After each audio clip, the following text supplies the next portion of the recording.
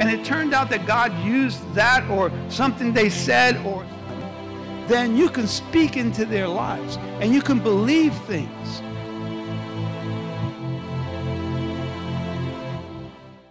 Of us, we have a special treat today.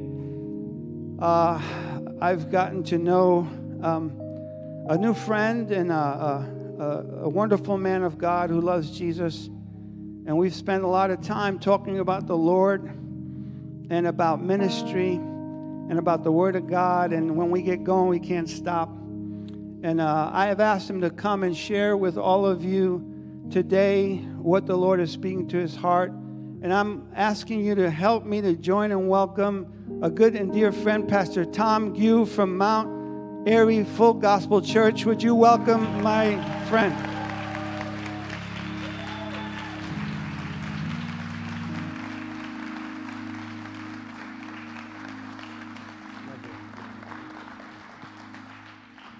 Amen. Thank you. He told me to make sure you know where the clock is so you get out of here early. Amen. Hey, you know, I just left Mount Airy Full Gospel Church, and I want to tell you I'm so glad to be here. And am I like feeding back on you? You want me to keep lowering this thing? Make it higher? People are grimacing. Okay. Anyway, I wanted to bring the blessings from Mount Airy Full Gospel Church to you. I preached a sermon there this morning, not the same one I'm preaching here. I felt like that guy in that Hertz commercial or something where he jumps out and he runs to get to the car or something. I finished up there at about 12:10 and ran out, got in my car, told them goodbye, and they said good riddance, and I got up here. And so I'm just so glad to be here. I want to take an opportunity. Now, I told Joey and some other folks that I normally preach like expository type stuff. And the sermon I'm going to do this morning, or this afternoon now, it would take me like 3 weeks to do it in our church. So I'm going to do it in one service,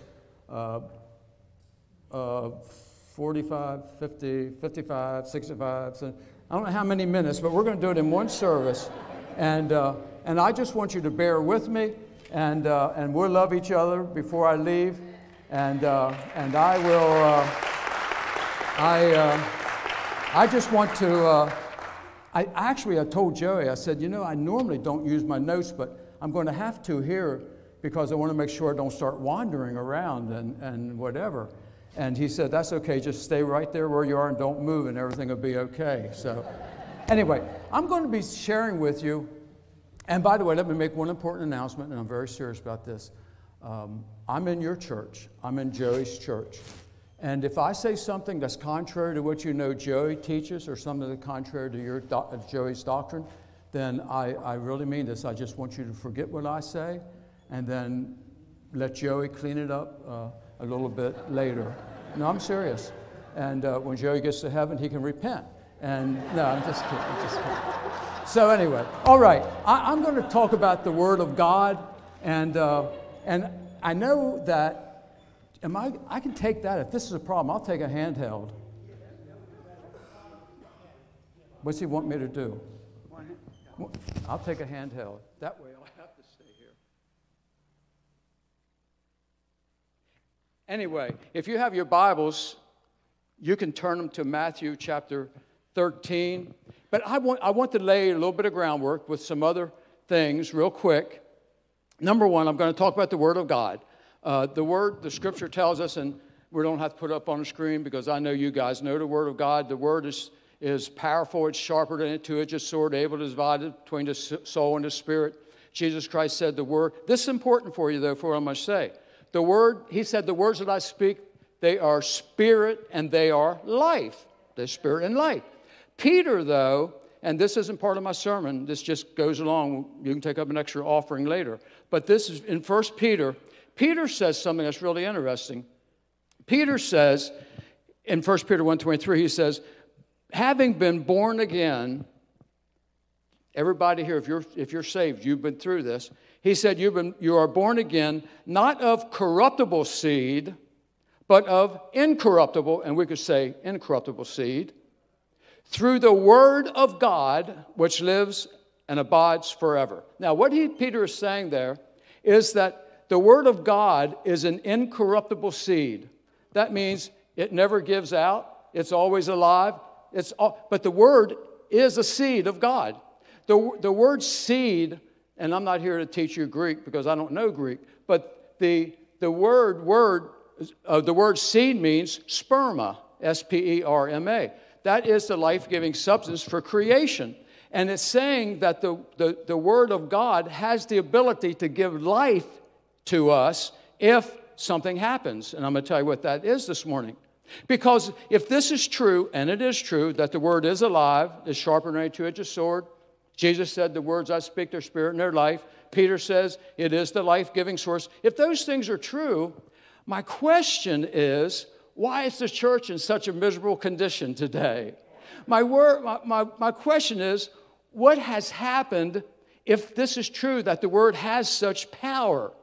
What is it that's going on in life today? Is there something wrong with this Word? Of course not. The Word of God is alive. There is nothing wrong with the Word. Why? Because it's the Word of God. God never changes. The Word of God never changes. And therefore, there's nothing wrong with the Word. That means there has to be something wrong with something else. If in testing, there's such a thing as a variable and a constant. You take something that's constant and you keep changing the variables until you find out this is the best way of doing it. Well, the Word of God is constant. And what is variable, though, is, you know what? It's us. We're variables. We change. God doesn't change. James says so. God never changes. But we change. So this morning, I'm going to look at a parable. A parable is something very simple. It's a story about something that we all know, and it's laid alongside. That's where the word parable means, that to bring alongside of. He lays a parable, something that we all know, alongside of a spiritual truth, and that allows us to understand the spiritual truth. The parable I want to share with you I guess I'll go to it in my Bible, is in Matthew 13, and it's the parable of we could call it the parable of the sower, the parable of the soil, which is really what it is. It's a parable about the 4 responses to the Word of God. Because the Word of God is alive. The Word of God always works. That means there's something wrong with us. So I want to know what that is. I want to know. And I want you to know. Because the Word of God is what gives life to us. So I want you to see one other thing before I go to where I want to go into Matthew. Mark also gave the exact same parable, so did Luke. But Mark adds something to it that I think is very important. I want you to know something. In Mark chapter 4 and verse 15, I want you to know something. Satan could care less about you. He's not trying to kill you. He's not trying to even destroy you unless you have the Word of God in you. He isn't worried about you. Mark says in chapter 4 and verse 15, he says, when that word comes, Satan comes immediately for a purpose. You know what he wants? Not you. He wants the Word. Because the Word has the power of life in it to conform you into the image of Jesus Christ. Satan hates God, he hates Jesus, and he hates anyone who looks like, acts like, or talks like Jesus. So he comes for the Word immediately, not later. He comes immediately before it can take up roots in your hearts. He doesn't want you to get conformed into the image. That's what I want to look at this morning in this parable of Matthew 13. Now, Jesus gives the parable earlier. Then they come back and he says, I'm going to explain this parable to you now. Why? Because they couldn't understand it. So in chapter 13, I'm going to be looking at these verses. And I like the way you do things here. I like a lot of things you do here. But, you guys put one verse up on the screen at a time. Then where we are, we have this Bible program that I can't do that. We put like 4 or 5 up there at a time. I like it one verse at a time. Unfortunately, it's rough on the guy in the booth. But I'm going to try to preach through this and stick with me on it. Okay, here's this parable that Jesus Christ has given. And he begins, and he says to them, hear the parable of the sower. And here's where it goes. Now, if you have ever had a garden, I'm not asking you to show hands. If you've ever done anything with a garden or planted a seed, this parable, you'll know exactly what he's talking about. Because this is, you know. I don't have to try to explain it to you. But he says, here's what happens. Hear the parable of the sower. Let me tell you something else about a parable. A parable normally only has one truth in it. If you try to take a parable and make every word mean something, you're going to fall in a false doctrine. Because a parable normally has one major truth, and everything goes toward that truth. Now, there's other things that come out of it, but don't try to make something where it's nothing. So the parable here, is about these responses to the Word of God, and it's Satan that is trying to get to the Word. Okay, he says, when anyone hears the word of the kingdom, that's what you've heard that this morning. You've heard that every Sunday you come here, you hear the word of the kingdom. Anyone who hears the word of the kingdom and does not understand it, the wicked one, that's Satan, comes and snatches away what was sown in his heart. This is he who received seed by the wayside. Real quick. The wayside is like if I threw seed up here on this, up on here in this wood. Wayside's where the farmer walked in order to sow seed. And by the way, the sower, according to Jesus himself, is the Son of God. However, in the day in which we live, you know who the sower is? Those people just stood up here and became members of this church. They're sowing the Word of God. You're sowing the Word of God. Because why? Because the Holy Spirit's living inside of you, and that's the way God does things. You sow it. But in this case, Jesus says, the Son of Man's the sower in this parable. Satan is the one who's coming after it. So he says, now, that ground where the farmer walked every day, that's as hard as this board. So the first type of seed and the first type of response is that when that seed is thrown here, where there is no soil, your heart is the soil, by the way. If that seed is sown up here, Satan comes immediately and takes it. You know, if you do that at home, you throw it. If you're throwing something out there and some birds come immediately and eat it. And that's what he's saying here. It's just like those birds coming and eating it. Satan comes immediately and snatches the word. Why? Because he doesn't want it to take root in your heart. He doesn't want you to begin taking that word and holding on to it. So when can he get it? Before it takes root. Where I live, we live on property, and we're going to look at type soils. I've tried planting a garden. I get nothing. I'm serious. It's not funny, though. I get weeds. That's all I get. It's just weeds. And because the ground is just so poor. But he says here that word comes and there's no root anywhere. It doesn't get a chance to make root. Why? Because you know what he says? Excuse me. Don't touch it. I'm okay. He says because he doesn't understand it. That's what he says. He says he comes and takes the word because the person doesn't understand it. You know what? You know what that means? It doesn't mean the word's too hard for you to grasp or understand. No. It means you don't want the word. You don't comprehend the fact that you need the word of God. That's what it means. When he says you don't understand it, it doesn't mean I'm not smart enough to understand this. No. He's saying you just don't want the word. You don't understand how important it is to your life, and therefore it means nothing to you, and you walk away just as if you never heard it. That's the first type of a response to the Word of God. And I'm going to go through these rapidly because I want to show you something else. Then he says, the second type, but he who receives the Word on stony places. Now, my property at home, we have about this much soil. I'm not joking. And beneath it is shale and stone. Have you ever had soil like that? We have, when we start digging, like my driveway, when you come down the driveway, there's stones sticking out of it. I'm not joking. And we've covered it with soil. It just comes back out again. We had one of our water pipes break. They came in, dug it up. They said it got on a stone. There's nothing but stone down there. Well, he said this is a type of soil. This is the second response to the Word of God. It's like stony soil. He said, he who receives the Word on stony places, this is he who hears the word. Now watch.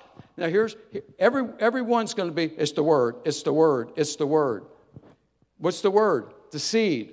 He said, he who hears the word and immediately receives it with joy. Receives it with joy. You know what it means? Has emotion. Yeah, baby. I like that. I got emotion on that word he preached. That is good stuff. I even said amen 4 times on it. I'm emotional about this. You know, I'm emotional. I got the emotion. Unfortunately, the word isn't doing much. It says he receives it with joy, but he has no root. No root. He endures for a while. Oh, yeah. It's like the grass at my house. It endures for a while. It can't go very far, though. No root. It's stones underneath of it. He said it's no root. He endures. But here's what happens. When tribulation or persecution arises because of the word. Understand that. Satan comes immediately because of the word. Trials and tribulations come immediately for a purpose, to get the word out of you. And you only endure for a short time because you don't have any root. No root. You got emotions, baby. You're happy. You're showing joy. No root. No root. I'm going to talk about that in a second. No root in himself. For when the tribulation, persecution, because of the word, he stumbles. But the word is teaching you how not to stumble. He stumbles. No root. No root. He only endures for a short time. Now, here's another one, though. It's the one around with the weed, the thorns. He who receives seed among the thorns, he hears the word. There it is again. Every one of them, they're hearing the word, folks. That means there's something wrong because the word has life in it. The word's the seed of God. The word has life. Trouble is, those weeds, the briars, they choke. He says, it chokes the word. What does? You know what the briars are? The cares of the world and the deceitfulness of riches. They're weeds. They're weeds in the garden. They're weeds that are taking the word out of you. The cares of this world? Yeah. You'll get the word and you'll keep it for a while. You'll hold on to it. And then all of a sudden, the cares of this world, they'll come in and choke it. And you'll be saying, I just don't know what I'm going to do with myself. I listened to Joey this morning, and he gave me this and talked about all these things. It was exciting. And look at my life. My life's a mess. I don't have enough money to pay this. My wife's left me. My son's left me. This is happening. My kids are on alcohol. The kids are doing this. He said, and all those cares of the world, you forget what Joey said. It comes in and chokes it. And the word of God is of non-effect. It's of non-effect. But it's not the word. It's not the word's fault. The word has life in it. It's us. It's us. But he said this last one, he said, but here's the other response to the word. But he who receives seed among the thorns, I'm going back where it was. He hears and he chokes, but then he who receives the seed on the good ground. What's the good ground? A heart that's prepared. If you're going to do a garden, you got to go out and prepare the ground. If you come to church in the morning, here's how you prepare the ground. Because here's what he says. He said, if the ones who comes in on good ground, he hears the word. He understands it. That means he understands, hey, this word's for me. I know it's for me, baby. He's reading my mail this morning. How'd Joey know this about me? He's reading my mail. He knows this word is for me this morning. I'm going to hold on to it. And it produces 100-fold, 60, 30 times what you put into it. How do you do that? When you come to church in the morning, I'll tell you. I'm serious. I'm not joking. I've been there. I've done this. When you come to church in the morning, here's what chokes the word out. Here's what this means you're not preparing the soil. You come in here, don't get upset with me. You have sin in your life. Unconfessed sin. See, when you have unconfessed sin, you'll sit here and you have a chip on your shoulder. Something's bothering you. And the word is having trouble getting into you. You gotta get rid of that. It only takes 30 seconds. Lord, forgive me. I confess my sin to you, God. You're faithful and just, forgive me my sins and cleanse me from all right. There's sin in you. Perhaps you're upset at somebody. You have unforgiveness towards somebody. The soil's not right. The seed's going to have no place to go. It has nothing. Not the seed's fault. We're not preparing our hearts. Come to church. Be worshiping. Look, if you have a problem, say to whoever, if you and your wife are having problems, listen, I don't mean bad problems. You all don't have bad problems, because that guy back there said he's never had a problem in life with his wife. He's got to get over that sinning, but he has no problem with his wife.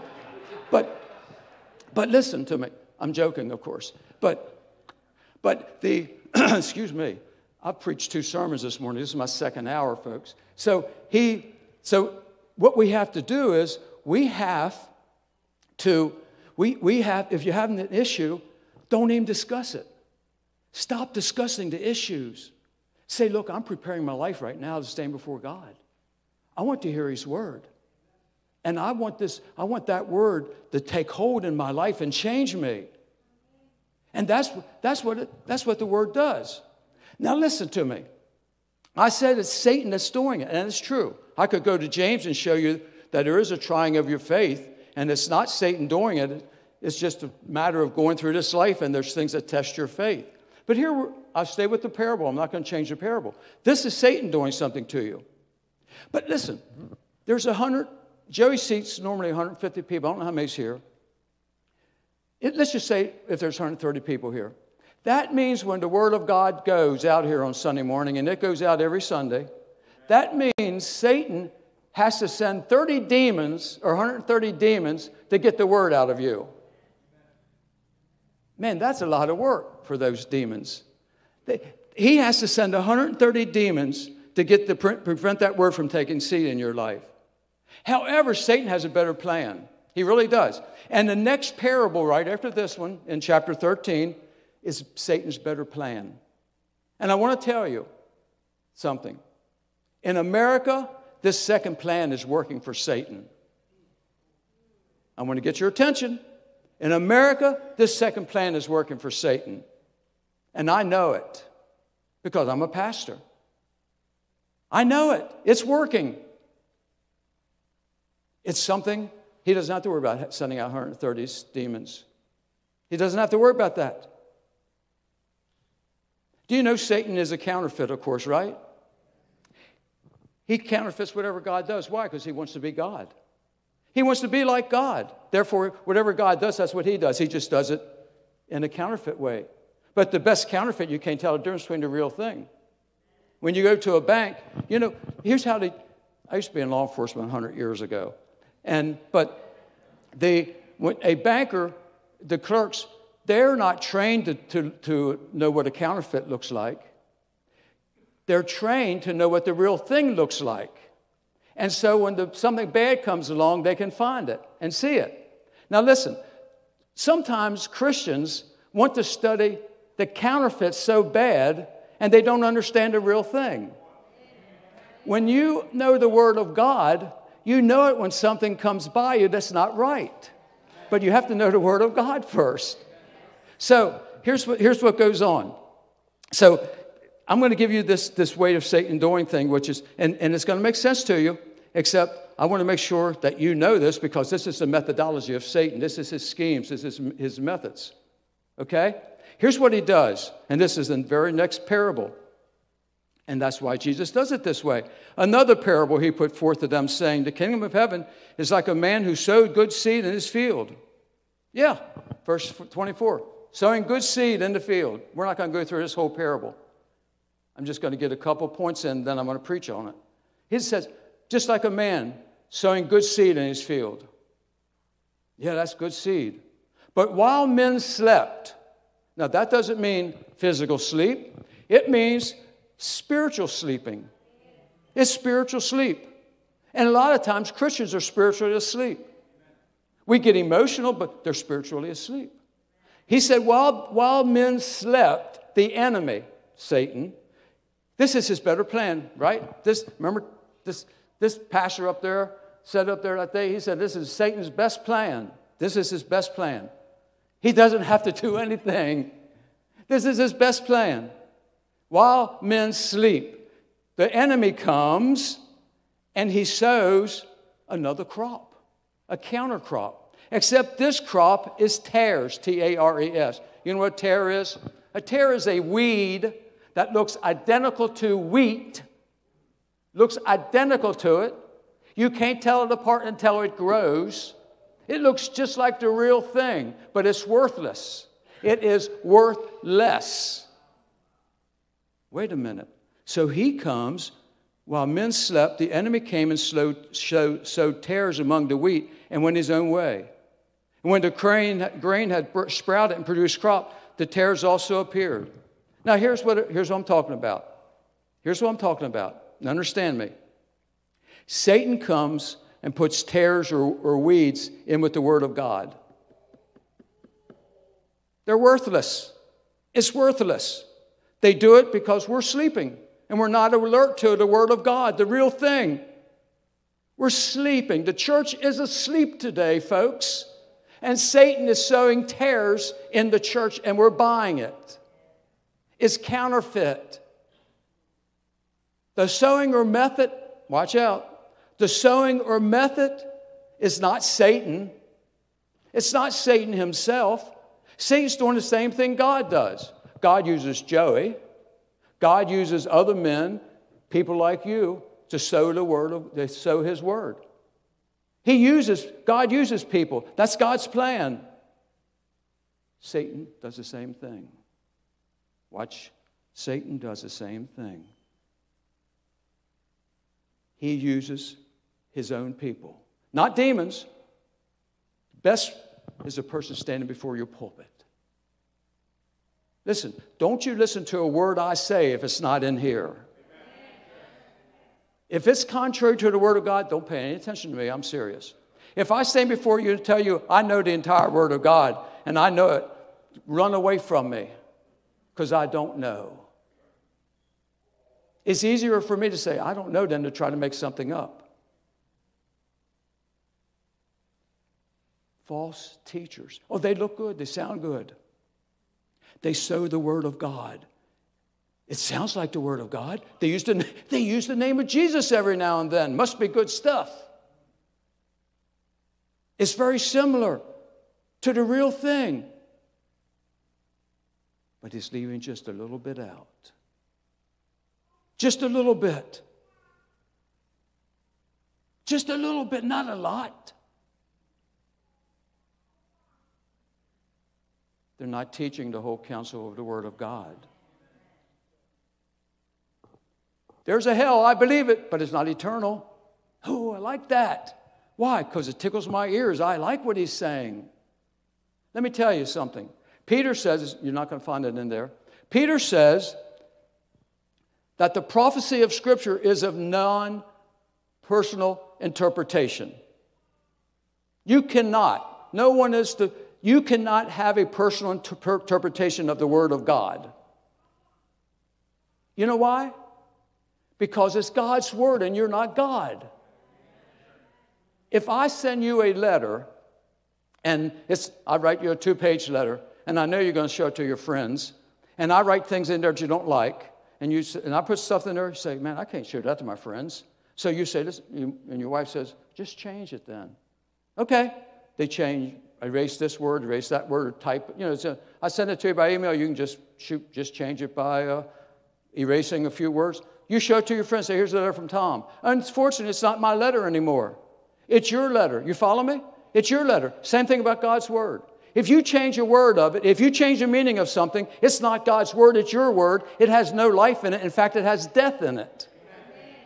That is what Satan's doing. Satan has a sowing, and there are people who look like preachers. They sound like preachers. They have churches with good preaching names on them, and yet they're sowing something that is not God's Word, and Satan doesn't have to do a thing to come out and take the Word because there's no real Word being sown. That is Satan's best. See, his best is not, follow me, this is Satan. His best is not to have alcoholics and druggies and those type people following him in his kingdom. No. His best are politicians. Nope, I didn't say that one. Forget that one. His best is having people who look like good, upstanding citizens in this world. Every now and then they name the name of Jesus. They say, I believe in God. They're Satan's best because they're following Satan and they don't even know it. But nobody's going to believe a guy who's lying in a gutter drunk and says, hey, by the way. No, you're not. But this politician or these bankers or whoever, these people who have a little bit of reputation, they're listening to him. And that's who Satan likes in his kingdom. That's what he wants. It teaches the word, but it has no power in it. It sounds like the word. It has no life in it. It has death. You want to see it again? Matthew chapter 24. I believe with all my heart, I believe we're living in the end times. In fact, I don't have to say I believe it. The Bible says we're living in the end times. The end times began with Jesus Christ. We're living in the end times. The end times are going to keep getting worse and worse and worse and worse. Jesus calls them birth pangs, P-A-N-G-S, or pains. And if those of you who had babies, let's say you men, you don't know anything about this, except you go with your wife to the hospital and you see on that little blip, blip, blip, blip, blip, and they're watching it, and the blips get higher and faster.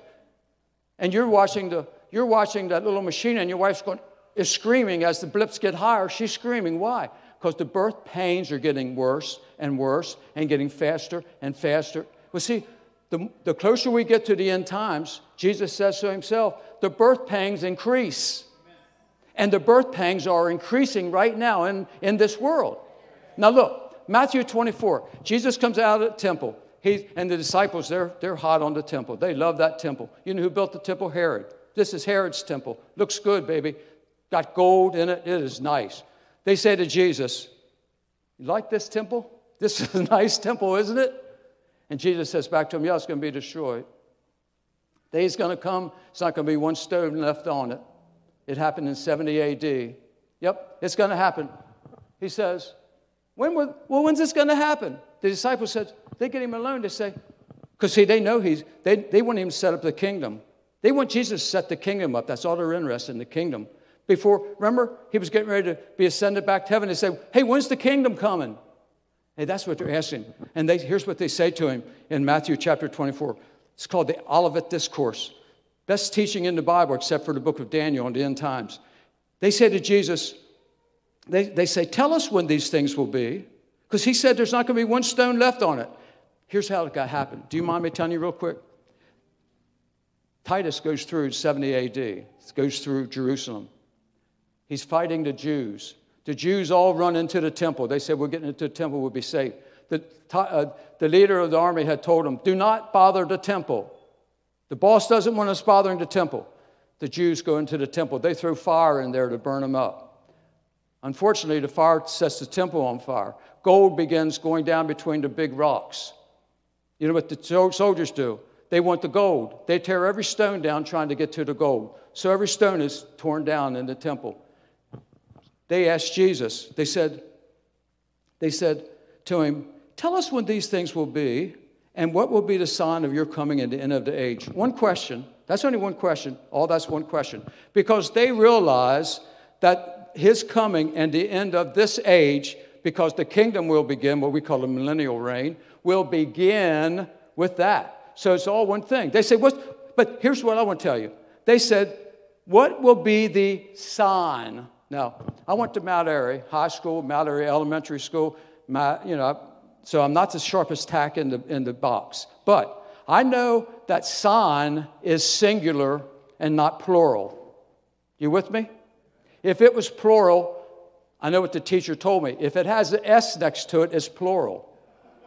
So this doesn't have an S next to it because that means it's singular. Sign. Now, there's a whole lot of signs of the end times, and Jesus in Matthew 24 gives a whole bunch of them. But that's not what they're asking him. They're saying to him, what is the sign? Singular. Now, he's going to give them a whole bunch, but they're all going to flow out of the main sign. He says to them, watch. Verse 4, Jesus answered and said to them, take heed that no one deceives you. First off, that sign has something to do with deception. He said, take heed that no one deceives you. For many will come in my name, saying, I am the Christ, and will deceive you. Now, let me tell you something right now. If I stood here in front of you and said, by the way, I'm the Christ, I doubt if I would deceive you. Follow me? So, there's two things, or there are people, though, who are coming saying, I am the Christ. There's going to be one coming who will say he's the Christ, and they will follow him, the one called the Antichrist, until he sets himself up in the temple saying he is God, and then know then that they have been betrayed. But Jesus says to them, he says to them, many will come, follow me now, many will come in my name saying. Now, forget about the last part of that verse. I'm not getting rid of that because that's something else. Many will come in my name. You know what that also means? It means what I was just telling you about Satan's best. Many will come in my name. That means representing Jesus Christ. You know how I represent Jesus Christ? I say to you, welcome to our church this morning. Jesus Christ loves you this morning, and I'm here to teach you the Word of God this morning. That's representing Jesus Christ. And then I teach anything I want to teach. I teach things that aren't true. But I name the name of Jesus every now and then. I preach off of his reputation using his name. And I deceive you. That's what Jesus said. Many will deceive. You're going to be deceived. Because people are going to come in my name and you're not going to pay any attention to them. As far as making sure they're true. That's why John says, try the spirituals to make sure they're real. Try the spirits to make sure it's real. Test it. Many will say, in that day, Jesus said. Many will say. And they'll be using the Word of God and bandering it. And people will be and that's what's happening in America today, folks. I'm sorry to tell you that, but it's true. Listen, look at the major, I'm not going to name churches. Look at the denominations. I'm talking about major denominations that are walking away and taking things out of their doctrine because it doesn't fit the people, and people are offended. If you can sit in this church with that man preaching and you're never offended, then you better find another church, because that man's going to offend you, because the Word of God offends you. Amen. They walked away from Jesus. They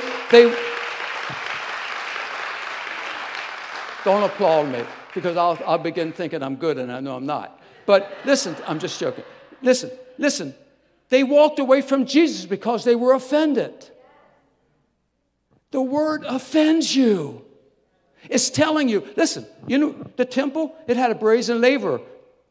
The high priest couldn't go in the Holy of Holies till he went past the brazen laver. A brazen laver is something made out of bronze, and they fill it with water. What does he do?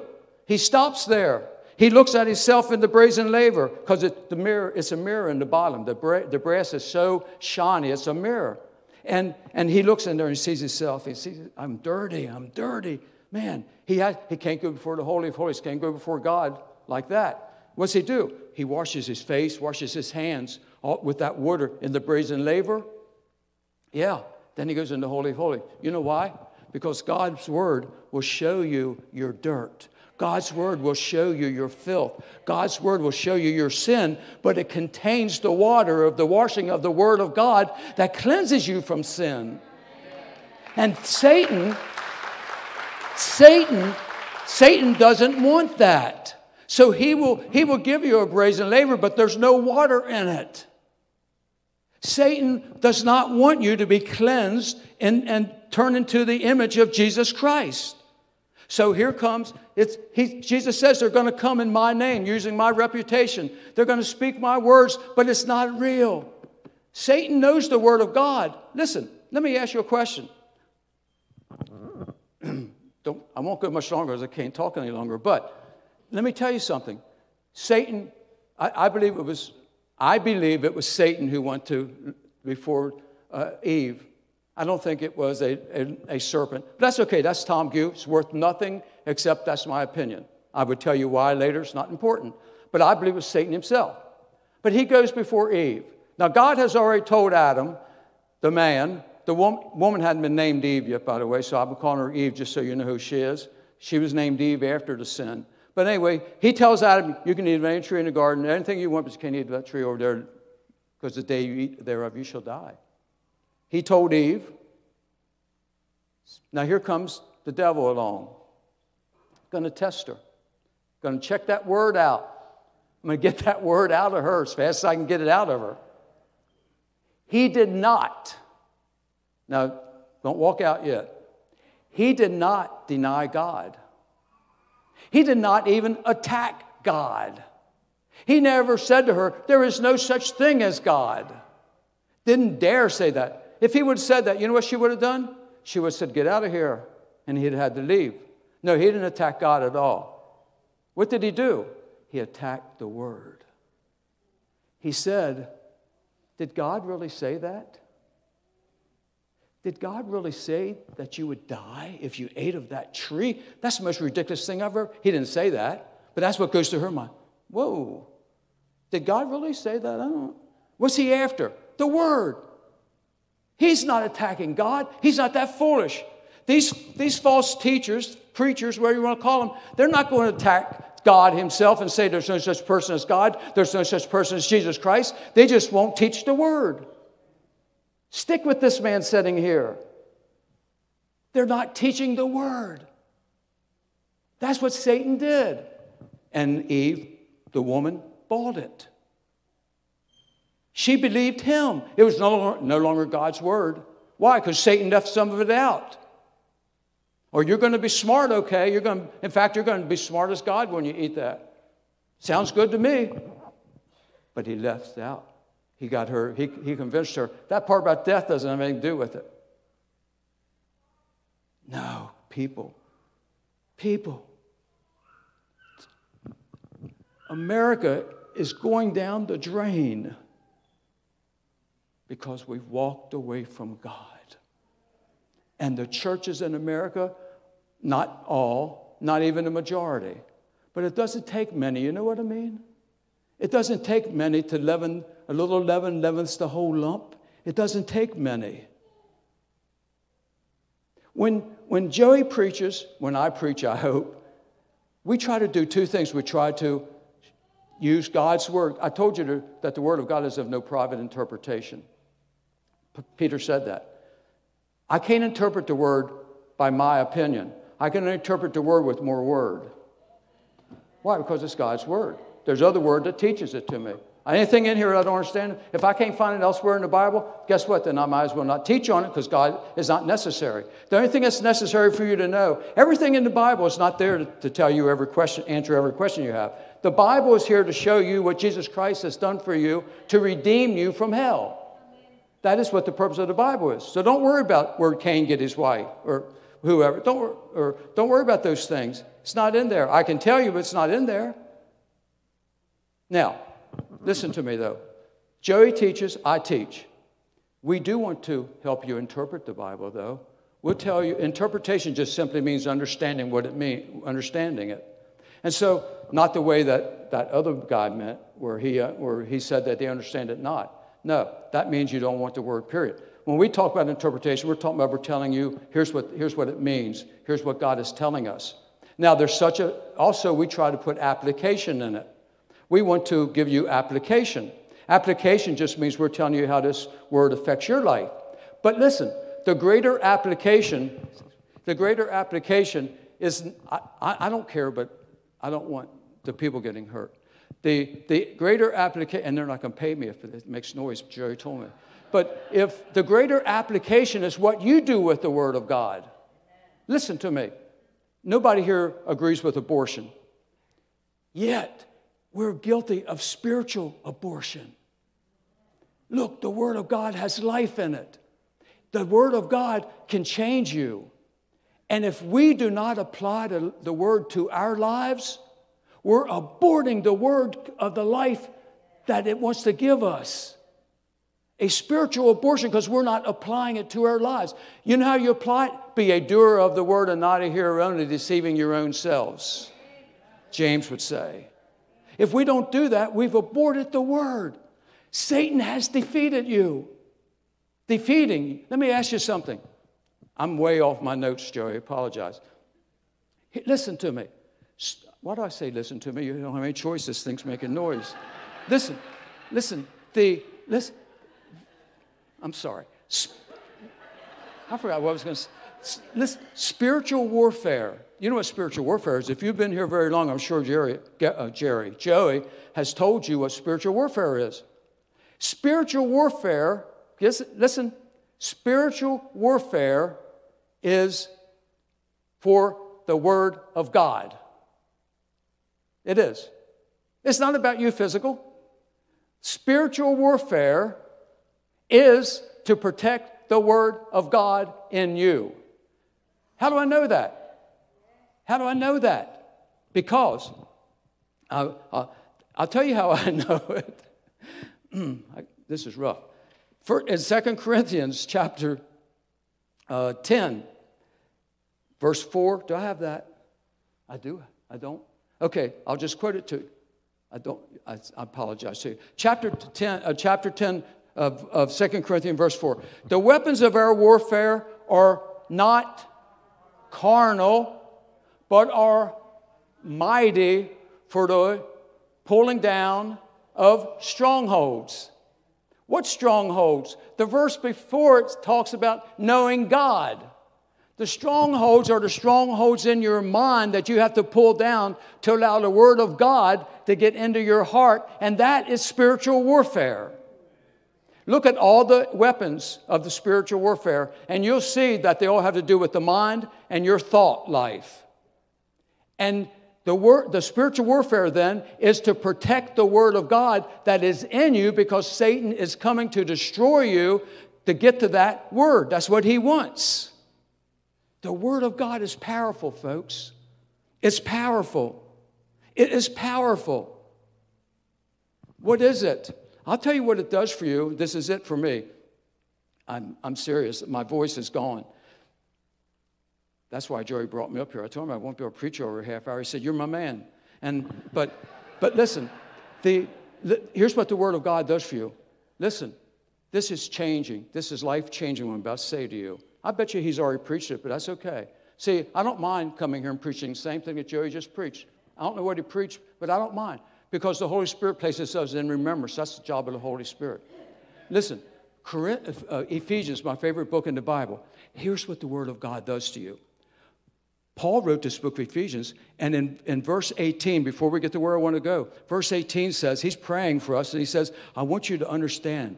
I want your eyes to be opened. I want you to know what I'm telling you. He's not praying for you to get this. He's saying, I want you to know what you already got.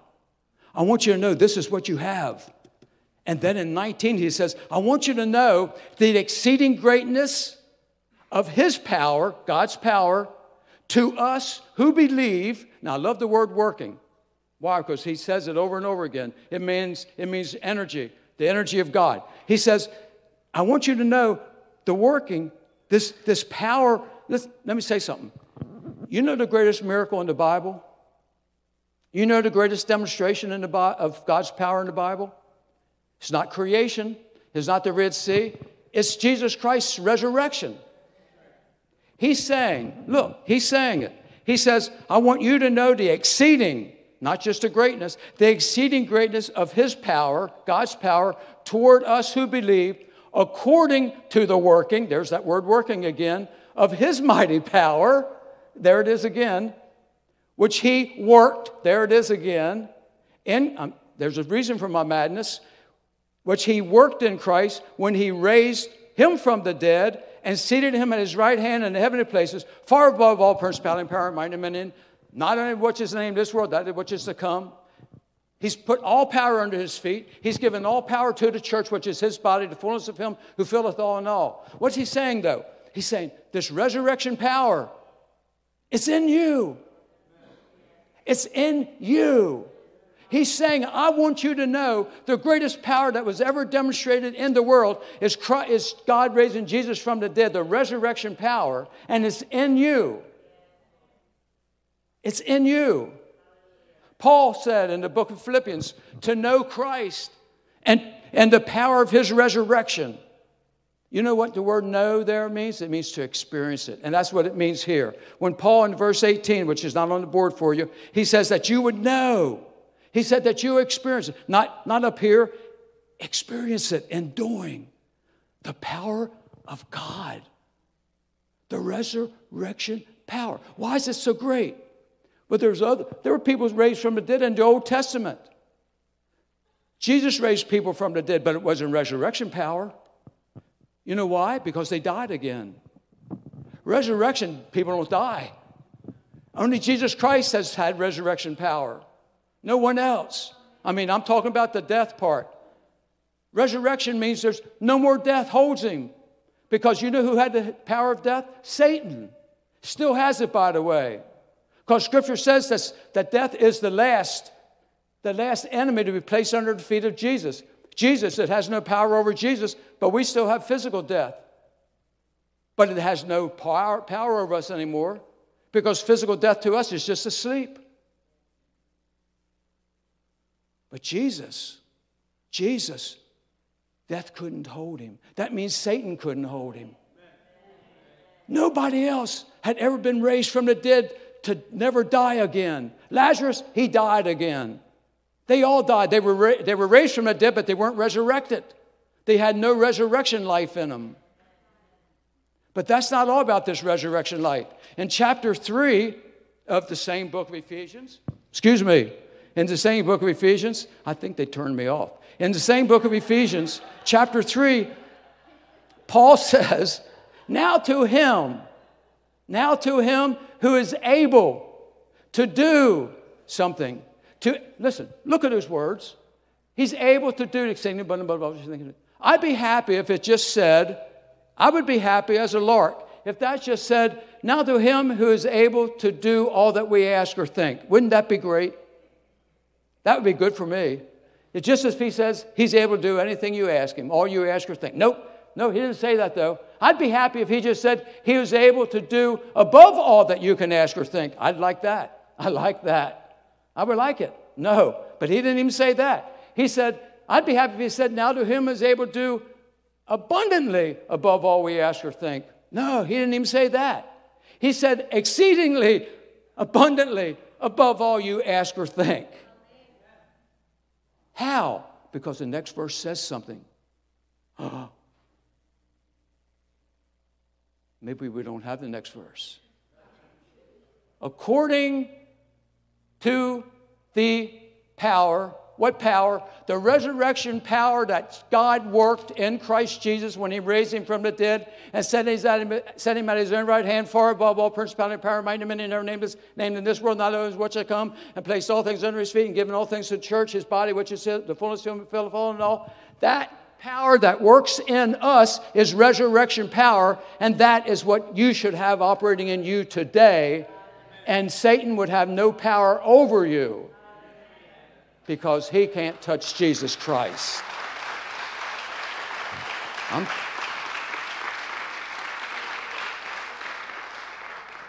Anyway, I'm sorry about all that. I want to say something else, but I know I have one more thing real quick. I'm finishing. Does Joey ever say I'm finishing? Don't ever believe a pastor says I'm finishing. Their door must have one of those really slow things because pastors are famous for that. I'm finishing. He closed his Bible. He must be finished. No. Yeah, I'm finished. Listen, you know, here's what you do. No, I'm serious. Here's where you do it, folks. I hope you all set your clocks back. It's just 3 o'clock, Joey. Whoa. So it's 2 o'clock, isn't it? Tell me the truth. Don't do that to me. Listen. I think he did that on purpose. He said he won't preach long. Leave the clocks alone. So, but listen. It didn't work. Listen, I don't know. What did I give you? I gave you another verse in Timothy. Look at Timothy. Listen. No, that's not what I wanted. Is that what I gave you? I apologize. That's a good verse, though, but that's not what I wanted. It's my fault. 2 Timothy 1, 13 and 14. That's not it, is it, sweetheart?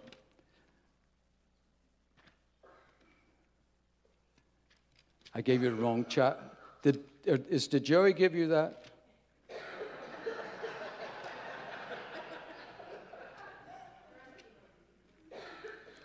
Okay, the verse I was looking for is 2 Timothy, of course.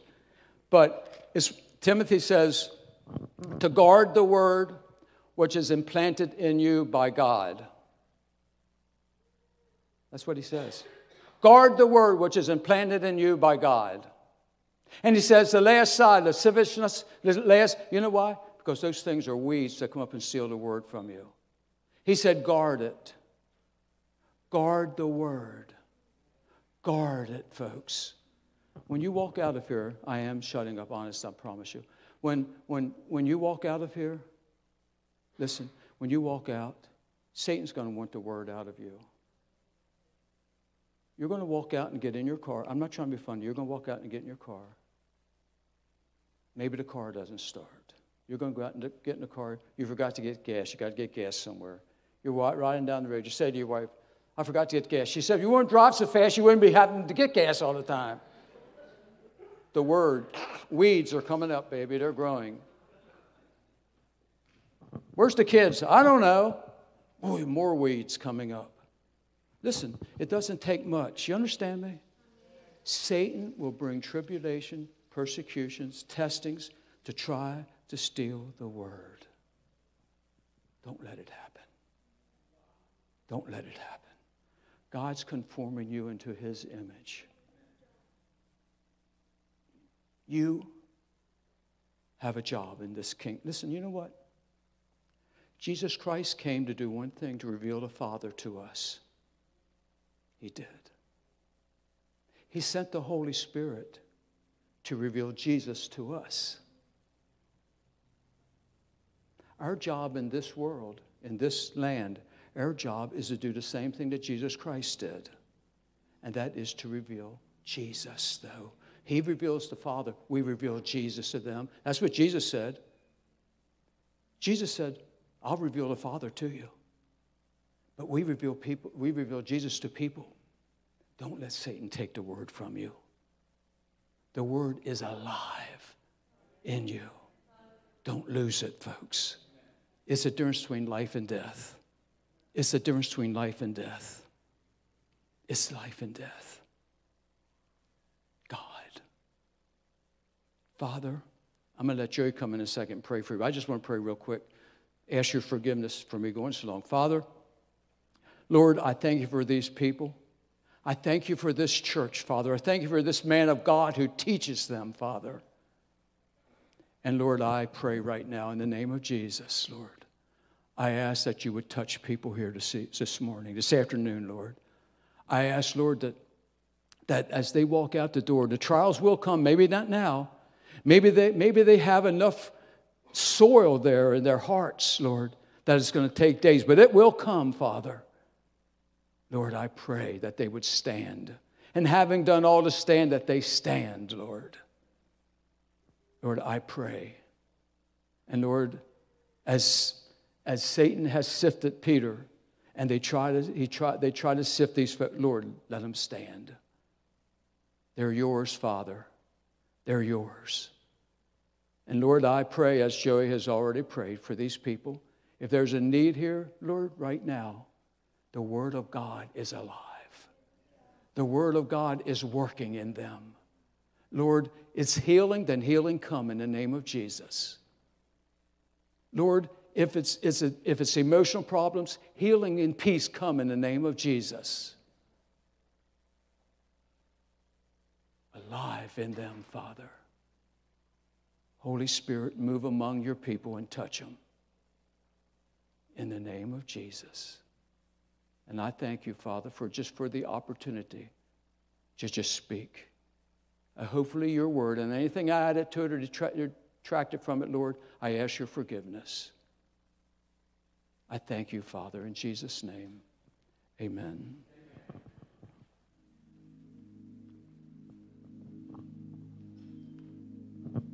Amen. With our heads bowed and eyes closed one more time.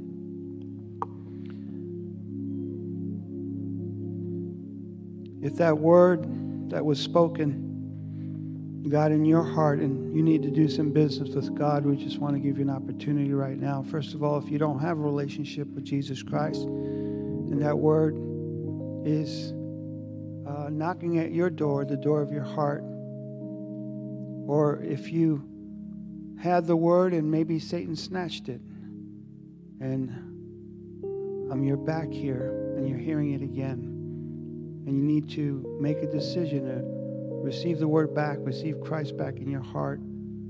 If that's you, would you raise your hand? I'd like to pray with you. If there's someone here who needs to make that decision, you need to get right with God. Anybody here before we move on? Amen. I'm going to trust that everybody is right with God here. But there's another